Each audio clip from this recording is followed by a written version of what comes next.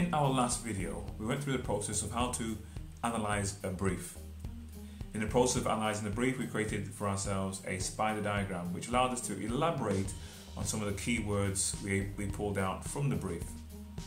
From that spider diagram, we were able to identify several areas that we could use as a basis to form our research.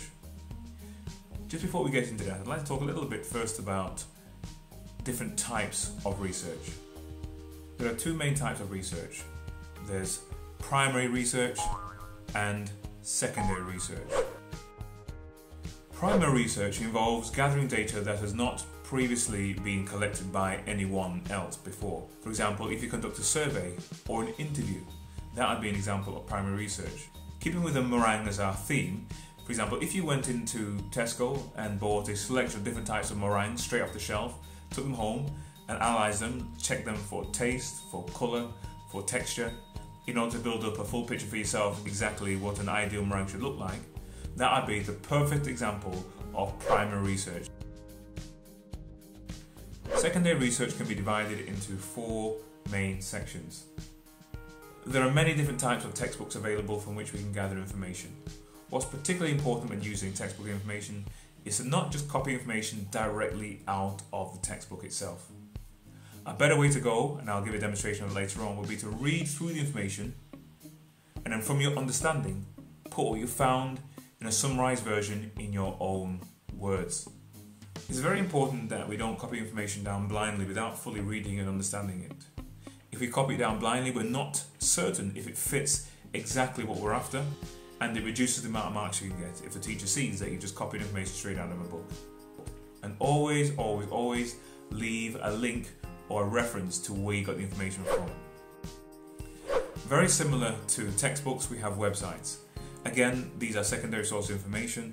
Try and be selective with the websites you go for. Try and make sure they're reputable websites, big websites, or academic journals, if you will. In the same way, try not just copy and paste information down from off a website. Just like with the book, read through, be selective. Typically speaking, when you search something on Google, a Google summary will come up at the very top of the page. But make sure you don't just focus on the few lines of a Google summary. Make sure you find the website where the information is from to make sure you get the information in context. Again, read through it and put it in your own words based on what you understand. Your understanding is very important because your understanding that's on display here, and it's your understanding that will really get the marks, the top marks that you're hoping for. Also, when using websites, make sure you compare the information from one website with another to verify the information that you found. And always, just like with the books, make sure you leave a website reference to where your information came from. The next source is multimedia. Now, multimedia can cover anything from graphics to videos to animations, all of which, typically speaking, you probably find online. Films, graphics, animations can all be used to help gain understanding on a particular ingredient or a particular function. Just like with the other sources, make sure you state who produced the information or where you found it. The final section of secondary information, of secondary research, would be prior knowledge. By this stage in your GCSE, you would have already covered quite a significant amount in the first year. So if there's anything that you covered previously in your lessons or in your textbooks that pertains to what you're doing that you just know by now, then you could put something down and then you can put that can go under the category of prior knowledge. So for example, if you've already done in year 10 a whole section on eggs and denaturation and meringues, and you understand some things from that, you can cite that prior knowledge as a legitimate source of research. So when it comes to research, I'm going to divide it up into a couple of little steps. So first of all, this is a book.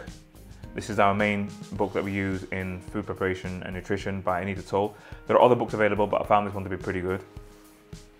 So because this topic is looking at meringues, I thought I'd first of all go to the textbook to see if there's anything in the textbook that relates specifically to foams and meringues, because that's what's being requested for in the task itself. Now remember, when reading through information, you can't just copy everything that you read.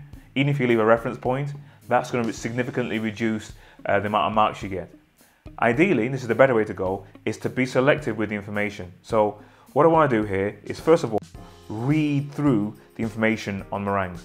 There is no substitute for reading. Oftentimes what you find is that students who are lazy will just copy and paste blindly a whole section without necessarily even reading it, put it in, and then when the teacher or the ultimate examiner reads it, they realize that sections don't fully make sense because they've not taken the time to be discriminative and selective and edit the information that they want or need specifically for their requirements.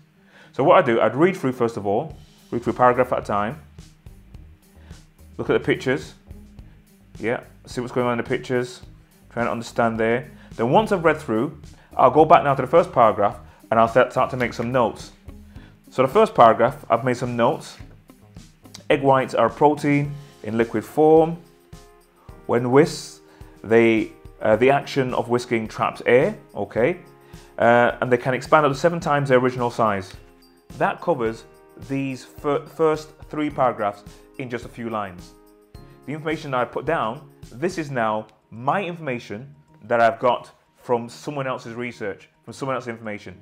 I've not copied it, I've read it through, in essence put it in my own words, summarized it, and put down my understanding of what I'm reading. That's very important.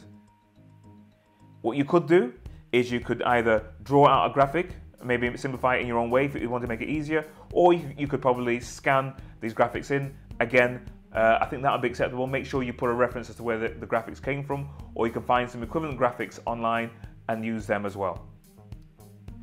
The same process exactly applies if you're getting the information from off a website. You can't just copy and paste. You could, but it's going to significantly limit your marks. Better to read through the information and then, just like I've done here, make notes. The making of the notes is an important process in your brain. Making notes, to make notes you have to read through, your brain has to understand in order to put it in your own words.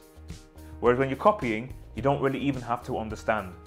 So it's important that you read through, have a think, and then write down what you understand from what you've read, and only those parts that are relevant to the actual brief.